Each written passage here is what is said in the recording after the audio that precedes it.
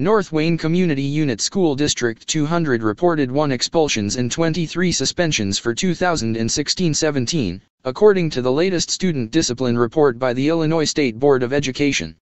According to the report, the district expelled or suspended 24 students during the year. That equates to 5.9% of the 404 students enrolled. Students were expelled for 1 incident with drugs. Of the 16 in-school suspensions, all of whom were elementary or middle schoolers. The district reported that most in-school suspensions were given for unspecified reasons.